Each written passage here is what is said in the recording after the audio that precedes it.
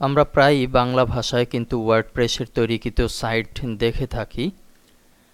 মূলত বাংলা ভাষায় একটি টোটাল ওয়ার্ডপ্রেস সাইটকে পরিণত করতে হলে অনেক কোডিং পরিবর্তনের প্রয়োজনীয়তা রয়েছে, কিন্তু এখন আমরা তার কিছু বেসিক স্ট্রাকচার দেখব, যেটি না হলেই আমরা বাংলা করতে পারবো না। অর্থাৎ যেখান থেকে বাংলা ভাষায় পরিণত করার শুরু, সে বিষয়টি যদি আমরা জানার চেষ্টা করি, তাহলে আমাদেরকে অবশ্যই একটি ফাইল ডাউনলোড করে নিতে হবে নেট থেকে।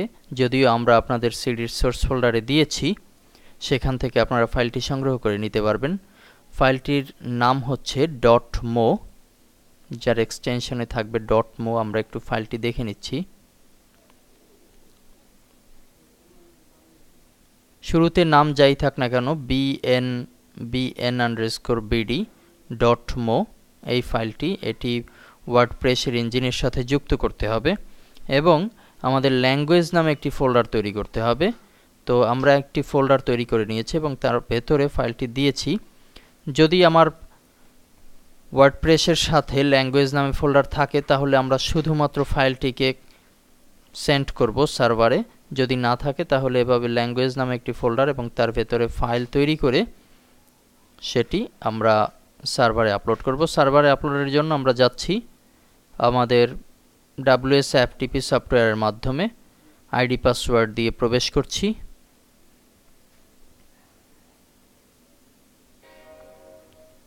public_html, এখানে WP includes এর ভেতরে আমাদের ল্যাঙ্গুয়েজ নামে ফোল্ডার খুঁজতে হবে।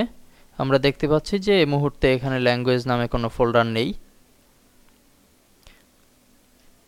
সেহেতু আমরা এখন ল্যাঙ্গুয়েজ নামে ফোল্ডারকে এখানে আপলোড করব। আমাদের ল্যাঙ্গুয়েজ নামের ফোল্ডারটি আছে হচ্ছে ডেস্কটপে আমরা যদি যাই, তাহলে ল্যাঙ্গুয়েজ নামে ছোট হাতের L দিয়ে ল্যাঙ্গুয়েজ নামে একটি ফোল্ডার পাচ্ছি। এটি আমরা সেন্ড করে দিচ্ছি সার্ভারের উদ্দেশ্যে।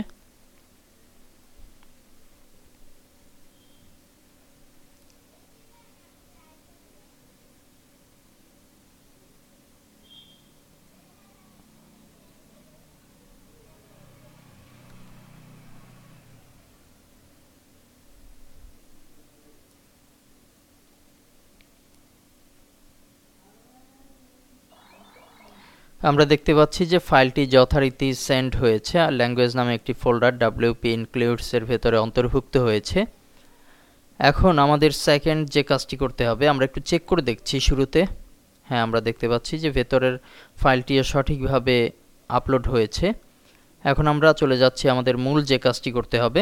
আমরা যে নামে ফাইলটি দিয়েছি, এখানে bn_bd.mo, আমাদের এই নামে একটি কনফিগার করতে হবে। এখান থেকে আমরা যাচ্ছি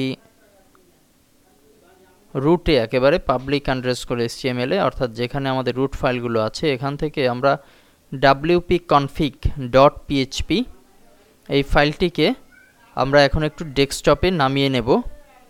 আমরা এই বাটনে ক্লিক করলে এখানের ফাইল এখানে চলে আসবে। আমরা এখন ডেস্কটপে অবস্থান করছি, আমরা ক্লিক করলেই এটি ডেস্কটপে চলে আসবে। আমরা দেখতে পাচ্ছি, আমরা যদি আমাদের ডেস্কটপে খোঁজ করি wp-config, তাহলে আমরা পেয়ে যাচ্ছি। এখন আমরা ম্যাক্রোমিডিয়া ড্রিম এবার ওপেন করে নিয়েছি। এখানে আমরা এই ফাইলটিকে ডাবল ক্লিক করলেই ম্যাক্রোমিডিয়া ড্রিম এবারে এটি ওপেন হবে। আমাদের নিচের দিকে আমরা খোঁজ করব ডিফাইন WP-LANG মানে ল্যাঙ্গুয়েজ, WP ল্যাঙ্গুয়েজ।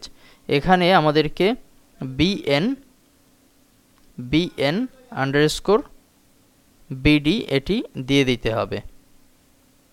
এটি কিন্তু থাকবে না, আমাদেরকে দিয়ে দিতে হবে। ধরুন আমরা এখান থেকে ল্যাঙ্গুয়েজে ঢুকে রাইট ক্লিক করে রিনেম, এরপরে কপি, এটি করে এই ফাইলে এসে আমরা নতুনভাবেই দেখছি পেস্ট .mo এই লেখাটি অবশ্যই কেটে দিতে হবে। এটি কেটে দিলে আমাদের কাঙ্ক্ষিত লক্ষ্য আমরা অর্জন করতে পারবো। আমরা যদি এখন সেভ দেই,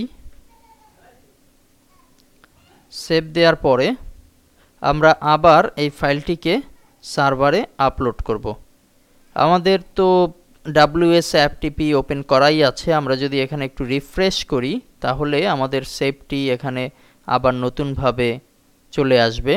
এখন WP config এটিকে যদি আমরা সার্ভারে সেন্ড করি তাহলে এটি যথারীতি সার্ভারে চলে যাবে।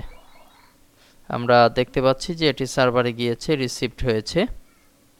এখন আমরা যদি আমাদের এই পেজটিকে রিলোড দেই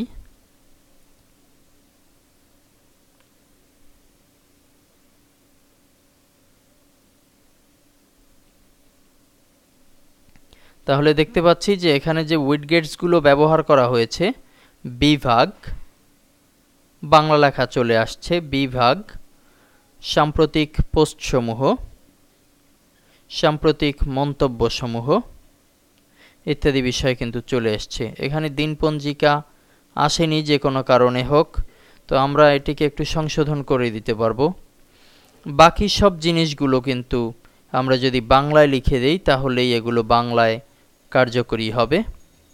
তো পরবর্তী লেসনে আমরা কিছু খুঁটিনাটি পরিবর্তন কিভাবে করা যায় বাংলায় সেগুলো দেখব।